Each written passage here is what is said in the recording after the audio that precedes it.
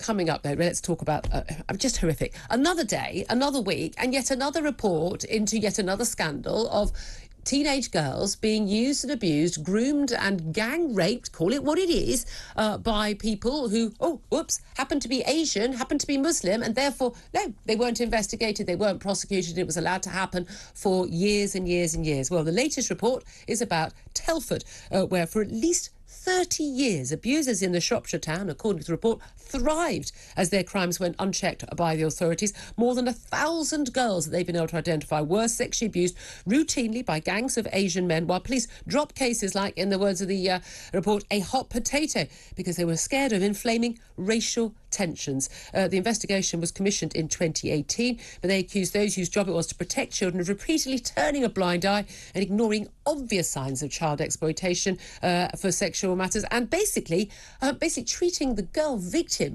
as if they were child prostitutes. Well, let's talk about this with Samantha Smith. She's a Conservative commentator. She's written a lot about this. She's also one of the abuse survivors. Samantha, thank you so much for joining us. Thank you for having me. Incredibly brave of you to speak out, and I absolutely salute you for that and your courage in this. It does feel like it's one a week now. We're getting these reports. It took a long time for anyone to look into this. I have to say, all credit to the journalists of the Times who initially exposed this. But people like you, young women like you, girls as you were people were going to the authorities. The authorities were aware of what was happening for many years and did nothing. Why do you think they did nothing? I think that it's far easier to blame the victim than it is to go after the perpetrator, and especially in the case of girls in Telford, we're talking about vulnerable young girls, many of whom are either under social services, have had a difficult home life, are known to local authorities already. It's far easier and more simple to just dismiss them as child prostitutes or white SLAGSs than to actually believe their tales of abuse and to go after the perpetrators. Yeah, I mean, and that's the thing I think a lot of us find utterly incomprehensible. And the fact that it's happened, Rochdale, Rotherham, I mean, everywhere. We discovered, not only was it happening in pretty much every town or city around the country, it is still happening. There's no doubt at all, it is still happening. This idea that for some reason, because the victims were young white girls, often, as you say, from the care system, that it didn't matter that a 14-year-old was turning up with a 45-year-old. Now, I couldn't care less what religion or ethnicity that 45 or 50-year-old man was, but that, they were clearly not relatives. And the fact that they weren't investigated, a blind eye was turned because of this concern by the police, by social services, by local councillors as well, that you mustn't inflame racial tensions in the town by going after people who are committing crimes because of their ethnicity or their religion. I mean, it defies belief, and yet we hear it again and again and again. When we'll talk about what happened to you, when this was happening to you, what did you feel when you realised that nothing was going to happen? So I'm a survivor of grooming and child sexual abuse. I wasn't groomed by this particular type of grooming gang, as was investigation Operation Chalice, but my case was handled by the CSE team.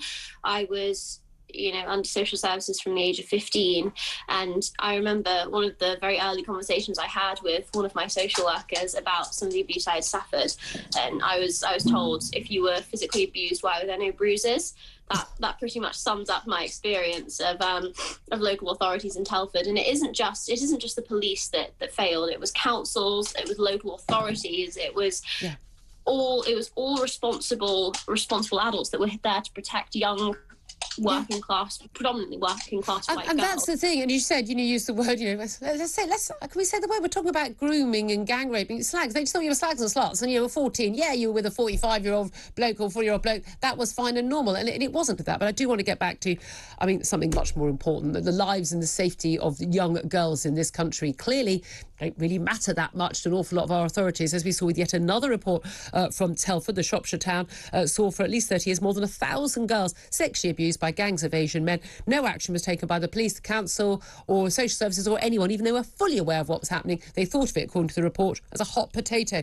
They didn't want to inflame racial tensions. Well, Samantha Smith is a commentator and one of the Telford abuse survivors, and is still with us. And I really appreciate you staying with us, Samantha. I want you to hear a little bit more about what happens here. Now, You mentioned police saying to you, but you haven't got bruises, so how could you have been abused? But this grooming that goes on, where the young girls who have often, like been in touch with social services, had very difficult upbringings in care, these men, they operate in a very clever way, don't they? Winning girls' trust, treating them in fact sometimes they're the first people who've ever been nice to them, giving them alcohol and cigarettes and takeaways, and then the sexual demands start, and then you're handed round all the men in a house on a Saturday night. It doesn't start like that. It's very easy to judge from the outside, but for these young girls like yourself, it's easy to get pulled into this.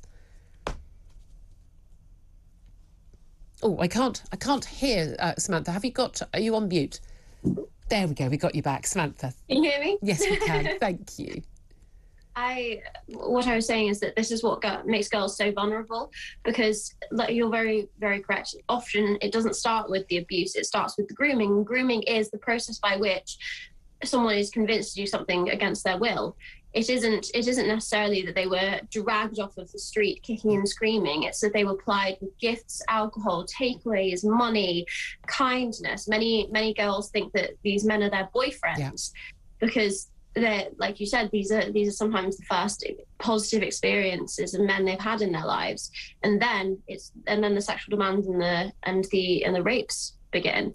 And once you're in that situation, it's very hard to escape, because you feel a great sense of shame for allowing yourself, quote unquote, to become a victim, and to have been tricked by such horrific men. And the thing is, police and social services and GPs and schools, they knew about this. They knew that this was going on to young girls. They would see girls coming in twice a week for the morning after pill. They would see 14-year-olds getting abortions. They would see girls walking around with, like you said, 45-year-old Asian men. They would see all of the warning signs, and yet they chose. And then the report states in no uncertain terms that abuse could have been prevented if the police had, quote unquote, done their most basic job and investigated cases. It is absolutely extraordinary. And again, these men, they know who's the best victims. They know who's not going to be believed, not going to be who's going to be taken seriously by the police. And it defies belief that this has happened in so many places. It's not a few rotten apple police officers or rotten apple councillors. This is across the board. This has happened in every town and city in this country, and it's happened for years. What needs to change, and has it changed enough yet? No. The same lines are parroted every single time a CSE report is released. We saw it in Rotherham, Rochdale, Oldham. They say that these are mistakes of the past, that lessons have been learned, they're improving, that they've acted on recommendations already. But as recently as 2020, I believe it was 271 cases of potential child sexual exploitation were mentioned in that report that have been referred to West Mercia Police. So this isn't a problem that's gone away. Young girls in Telford are still being raped, groomed, exploited and abused by adult men. And let's get it clear, these aren't child prostitutes. There is no such thing as child prostitutes. These are children.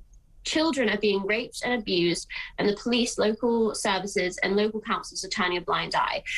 Telford and Wrekin Council pushed for years to try and block an independent inquiry into CSE in Telford. The former Chief Superintendent Tom Harding of West Mercia Police said that he didn't believe there was a discernible problem with CSE in Telford. So I bet if it was his daughter at 14 being raped and plied with drugs, I think he might have felt differently. Samantha,